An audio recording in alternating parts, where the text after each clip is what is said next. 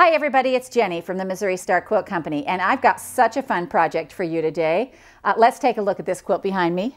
Isn't this fun? It's a gorgeous quilt. Basically, we're talking about here a half square triangle, but we've made it with a strip set, so that makes it really, really fun. So to make this quilt, what you're going to use is 42.5-inch strips, and we have used Servilla Blues by Andrea Comninos for Benartex, and it's just a really fun line. You can see all those blues and greens. I mean, just a gorgeous line. Then you're going to need background fabric, and we used about 3 yards, or you can buy a packet of 10-inch squares. That will also work, of whatever color you choose. We chose white. And I just can hardly wait to show you how to make this because it's really fun. So basically, we are going to sew a strip set together. 5 strips, just like this. But there's a trick to doing that, because when you go to sew strips, if you sew them one after the other, they can actually bow. And I don't know why they do this. This is like a universal mystery. Nobody really knows why they do that. But the way to get around that is you're going to sew 2 together like this, and you're going to put your right sides together just like this and sew down it this way. When you go to add your 3rd strip, you're going to add it going the other direction. So let's go to the sewing machine and do that so you can see that a little better. So we're just going to sail along this edge right here, 1/4 of an inch. We've got our 2 strips lined up.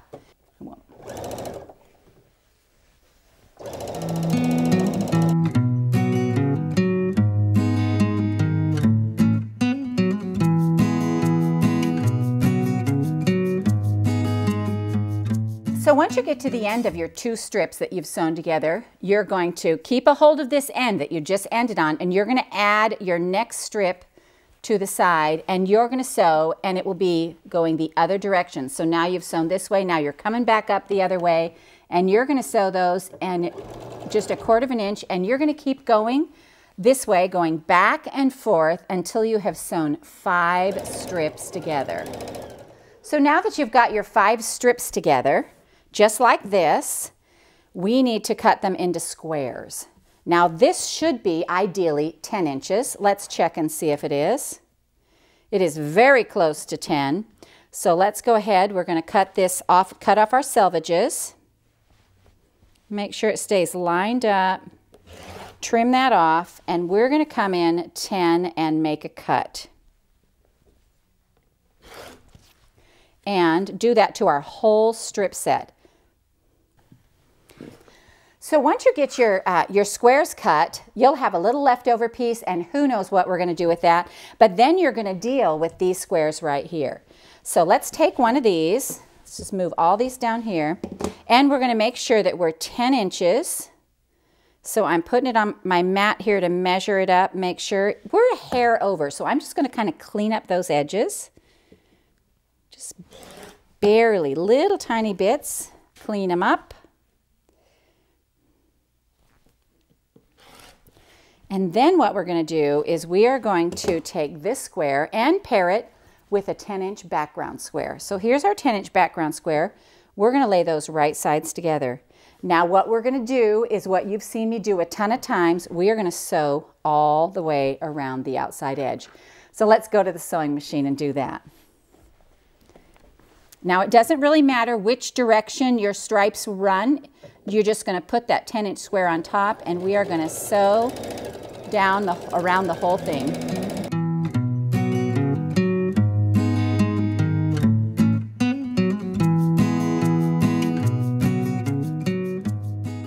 Once you get your block sewn all the way around, 1/4 of an inch on all 4 sides, and you want to make sure, you actually really want to look at that 1/4 of an inch, because that's what's going to mean that your blocks come out the same size. Then what we're going to do is we're going to cut this diagonally both directions.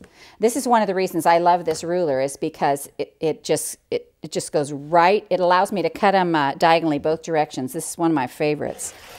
So we're going to cut that. And we're going to come over this way, make a diagonal cut both directions.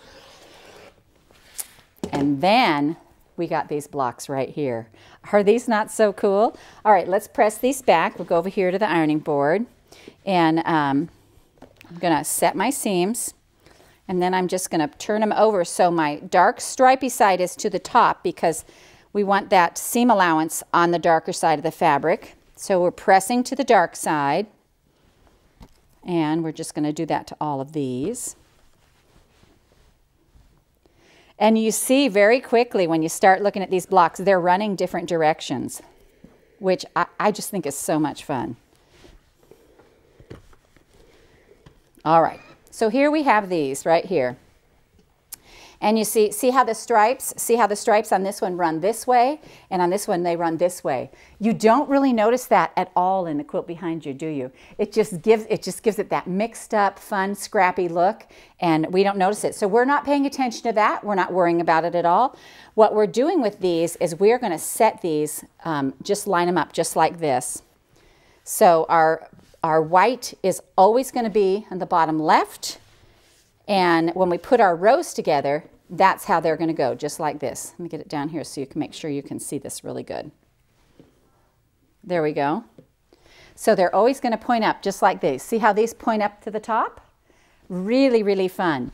And then you're just going to sew your twos and twos together like this, and then you're going to start sewing your rows together, and pretty soon you're going to have a quilt that's finished. This makes a quilt that is 60 by 72, but I just want you to remember, this is a half square triangle. So any of the things I have done with any of the half square triangles, you can do with this block. And there are a ton of things you can do with this block. So on this quilt, we've got 10 blocks, 12 rows. So 10 blocks in each row, you're going to do that 12 times, and it just makes a great quilt. Again, it's 60 by 72. We're calling it cutting corners because you actually cut from corner to corner. So we hope you enjoyed this tutorial on the Cutting Corners quilt from the Missouri Star Quilt Company.